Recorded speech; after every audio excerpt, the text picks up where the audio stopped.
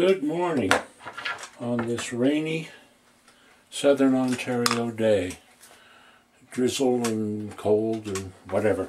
At any rate, Don the Old Radio Guy here, and I'm about to do a couple of very short videos. I had the good fortune to be given a number of old radios from a gentleman in a city an hour's drive away, and I've just basically had a look at some are for parts only.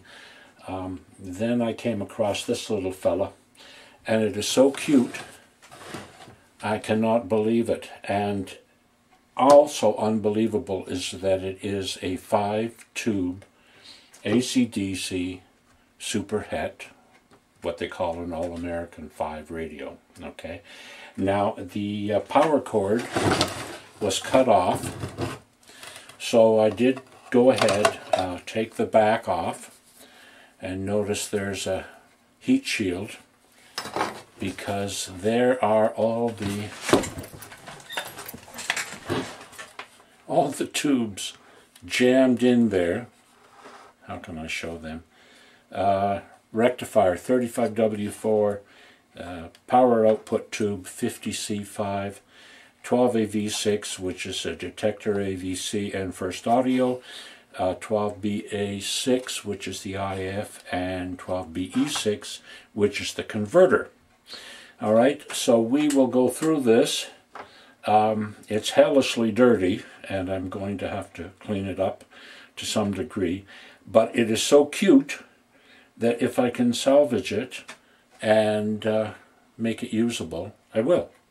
So I've undone the bolts. There's a piece missing there, which I will endeavor to make a replacement piece out of epoxy to go in there. Not quite sure how I'll do it, but I want this to work if at all possible. We don't get very good AM reception up here where I am, but it doesn't matter. We get one station, one whole station. At any rate, okay, I take off the knobs, and since I've already removed the bolts from the back, we can slide this fella out. And put the turquoise, very cute plastic case aside. And as you might be able to see, it's dirty. I don't know what it's like glued on there. I'm going to have to do some serious scrubbing. So the cord was cut off, and so what I've done is solder in temporarily a replacement cord. As you can see, there's 5 capacitors, including what I believe is what they call the death capacitor, which is this connection from live to the chassis.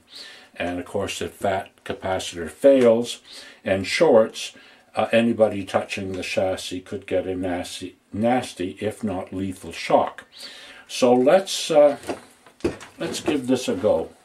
I'll put the knobs back on and see if we can get anything out of it, or whether it's a goner. Alright, I shall, as Paul Carlson says, use my isolated current limiting transformer setup here. I've got it on dim bulb, and I've got it on isolation, and I'll turn the voltage down a bit. Okay, the dim bulb is showing nothing. Of course, I have to turn it on. We've got it at 60 volts, 62 volts, and nothing nasty seems to be happening. Do we have any life in the tubes? I don't know. Let's take a chance and crank this voltage up to 90 volts. I think I can see some glowing there. Oh yeah, definitely. The rectifier is showing. Oh! we have life. Oh, the volume control's in bad shape. Oh my goodness, we're getting a station. I can't believe that. Alright.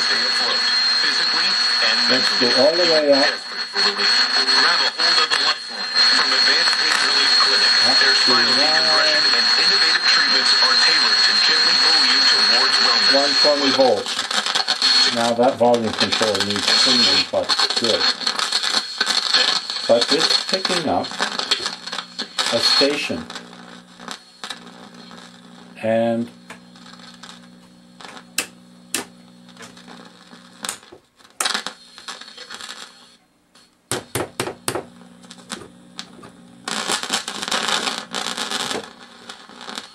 there seems to be a bit of a hum. But you know, there it's quiet again. That's unbelievable. This radio is about, I don't know, 64, 65. It's sort of the end of the vacuum tube All-American 5, I would believe. We don't get much signal up here, so I'll try my little antenna. Now I have it on isolation. Experience the best of senior living, presented by the Owen Sound and District Chamber of Commerce. The Seniors Trade Show, sponsored by Woodley Care Services. That's how easy Details at oschamber.com. Showers today, possibly a thunderstorm late this afternoon. Windy as well, a high of 9. Tonight, rain ending after midnight, then cloudy. Can you believe that? I've done nothing to it other than replace the that volume control needs cleaning. Let's turn it off and get my trusty contact cleaner. See if we can't make that a little less problematical. If you can see there's the volume control. And usually on radios and stereos, audio equipment of this this time period, there is a gap that's quite handy to shoot in some contact cleaner. All right, I've still got it on dim bulb, but the voltage is right up. So let's see what we get. You notice that on the rectifier and output tube, there are little clips that hold things in place.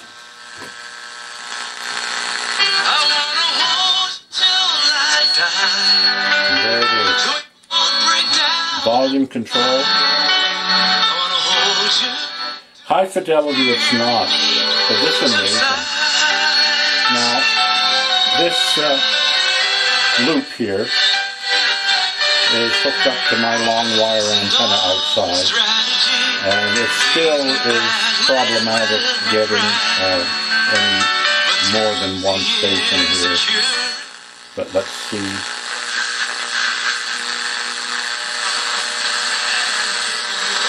There is a weak station there.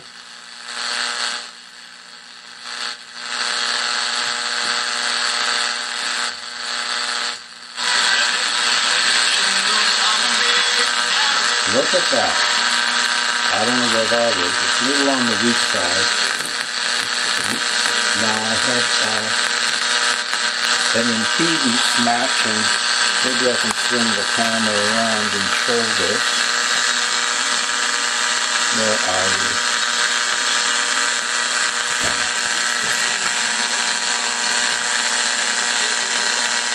There it is. Right in the middle. I think the light is sort of interfering with the visibility.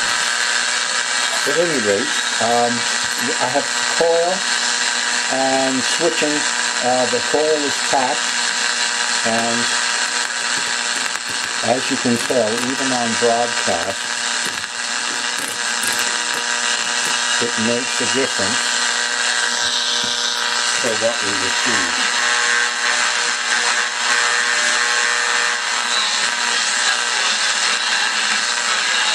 Might do better in the evening. It's rainy today. I don't know whether that's really making things worse or not. All right. A small technical glitch happened here, and after a few choice words, which will not be on the video, I have gone and made myself a coffee with extra stuff in it. Nice. So we will continue. I have found in the video that was lost a rather disturbing situation with this radio, and it is, I'm hooking my, where are we, ground lead for my meter, and I'll try and get that in the frame as well. Where are we? There. Well, that's handy. Block the radio too. Let me see if I can reposition this. Okay. What I thought was an isolated chassis, and this was the depth capacitor. It is not. It is in fact just an across-the-line filter capacitor of such, designed, I guess, to prevent any noise that's on the power line coming through and causing disturbances on the radio. In some situations, the reverse is true, in that it's designed across the line to help prevent noise that's generated from your device from going out on the line. At either rate, that is not a depth capacitor, because it is something worse. I have the plug here, and okay, if you can see the meter, we now have a short, or a connection as such, directly from one side of the AC plug, which is not polarized. This is one I put on. If I can find a polarized plug, I can put that on. That's not a problem. Just cut this fellow off or replace the cord entirely. So what that means is that this chassis is now directly connected to the AC line. And depending on which way you plug it in, you will either get this hooked up to the neutral or hooked up to the live. And if you were unfortunate enough to touch the chassis and also touch some other form of ground, you will get a nasty and possibly lethal shock. These things are very, very dangerous. Under this situation, I would never ever consider selling this radio. I will simply use it for my own purposes and make absolutely certain that I do not touch anything that might expose me to an electrical shock. The other situation that is just as scary is that, if you can see the meter, this is chassis. These are the shafts that protrude, and you can see they're also directly connected to the chassis, which I might possibly be better off to demonstrate by putting this across or hooked up to the AC plug. Okay, now that also shows that this shaft that protrudes from the radio and this shaft, which also protrudes from the radio, let me get a good connection here.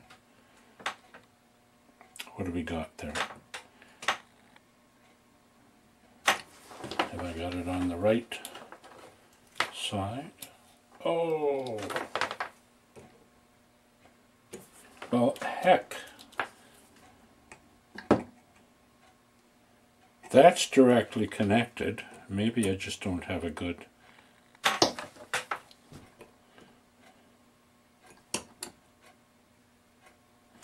Well, how can that be?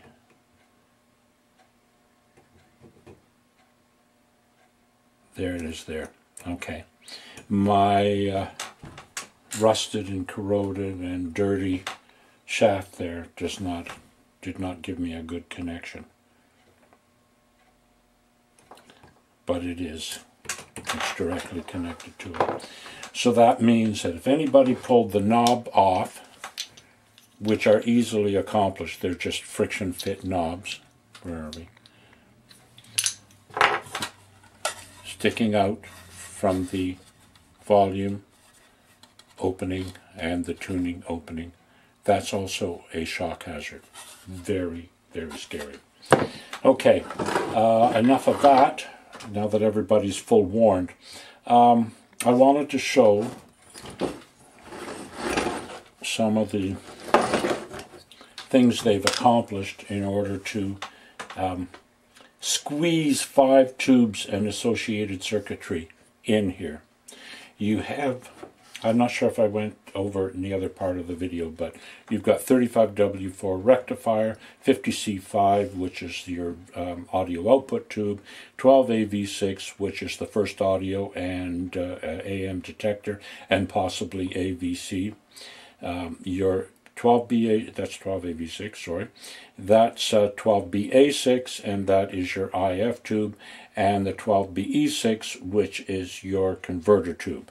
Now, if you do the math, you can see that they can eliminate a power transformer for these sets by simply hooking up all the tubes in series.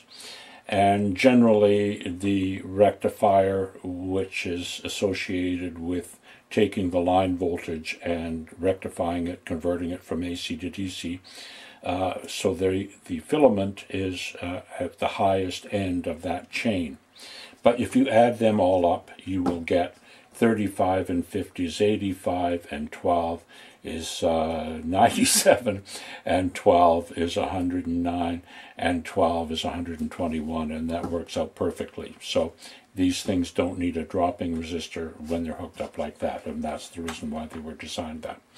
Okay, with a normal AA5, you have your converter tube, which in this case is a 12BE6, and in that there is an oscillator section as a sort of a triode part of it, and then you have the pentode section. It's actually a pentagrid tube, is the mixing facility. So when you get the oscillator in that path of the electron flow with the mixer part, that becomes a converter, and you will get 4 distinct waveforms, signals coming out from this. You will get the tuned signal from your antenna, and you will get the oscillator signal, which is also determined by the position of this second part of the tuning capacitor. You will get the added frequencies. When you add the main frequency or the received frequency and the oscillator frequency, you will get the plus of that, and then you will get the subtraction of that, the minus. And that is usually the one we're after. We're after the difference signal between the oscillator and the input signal, and in this case, in most AA5s, it's 455 kilohertz or kilocycles, and then that is tuned inductively, in this case, through a primary and a secondary, and then passed to the IF. So basically, through that, you will have the 455 kilohertz IF frequency, and all other frequencies will be suppressed. They may be there to some degree, but they're greatly suppressed. The tube amplifies that, and then it passes normally to another one of these IF transformers, which has a primary tuned section and a secondary tuned section. In this case, if you look at the chassis, you will find, where are we? Put it in the right frame. There we go. There's not much room between the audio output transformer, the speaker, the tuner gang, the filter capacitor, and the first IF. There's no room. if they increased the size of it, they might have squeezed it in. But what they chose to do was put this fella in. Where are we here? Okay, that is part of this, essentially.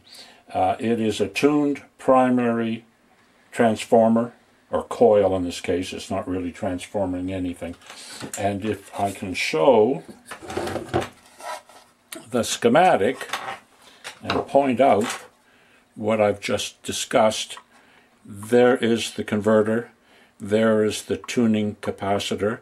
This tunes the incoming signal to maximize to the frequency that we want to receive, and this is the pardon me, oscillator section, which tunes in tandem with this to give us an output that's basically defined as 455 kilohertz. And there's the primary, and that is tuned inductively, and there's the secondary, and that is tuned inductively. Get this in the frame properly. Now, when it comes to the amplification of this, the 12B-A6, the output of that, in order to save space, they just have a primary coil, essentially, and that is tuned. Single tuned, not double tuned. And then capacitively coupled to the detector plate of the 12AV6. And that's how they save that. Now, it's not as selective when you do that, and I guess there's some sensitivity issues too, but in the case, most of these things were meant for urban situations. And at least it has the IF stage, which a lot of the cheaper ones at the end of that, they went to 4-tube with the converter going straight to the detector, and the sensitivity on it was like almost zero. It was hopeless, I mean. Okay, I've covered everything again that I lost in the last video, and we're still recording, so I've still got it. Hooray for that. Okay, so I think what I'll do is finish my coffee. That's the most important thing. And then I will, off camera, change this, and this capacitors, check the resistors, and think about changing the filter capacitor. It seems to be working quite well. I'm not sure what I'll do. At any rate, I won't bore you with that. It's a lot of cutting and soldering and fitting in, and it's hard to get the camera to focus on what I'm doing. So this time I have this in the can, and I can come back in a bit. So we'll see you in a while. Okay, I've had to switch over to my trusty cell phone. Where are we? Put this down here where I can focus on it. All right, I have a capacitor that will be used for replacement, and it is hooked up with the scope probes, as you can see, the ground lead on one side and that.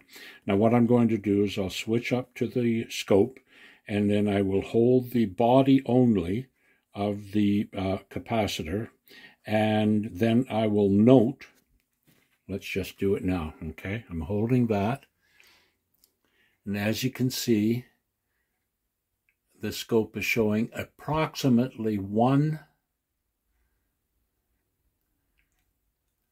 section, okay? That's the gain I'm getting through, okay? Now, I will have to put the phone down. Hold on.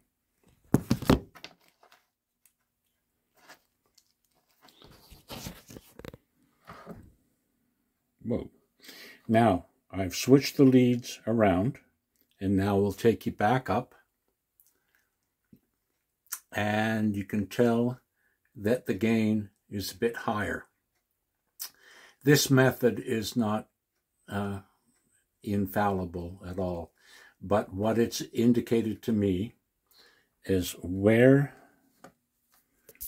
the probe is hooked up, that is the outside foil. And I will put a dot on there with a magic marker, and I'll do that with all my capacitors, and then I will be able to replace the capacitors in the appropriate manner. And that is more important than you might realize. In audio circuits, it will restrict or reduce the amount of hum that you get, because essentially the grounded part of the outside foil acts like a shield for the rest of the capacitor. And so therefore you're exposing that signal to much less of the environment where hum might be a problem. For RF and IF and other higher frequencies, it also acts as a shield to stop oscillations and other instabilities that will happen. So if you're going to do this, I would suggest you find a way to check these and determine which is the outside foil, and that's that. Okay, now I've got to upload this too.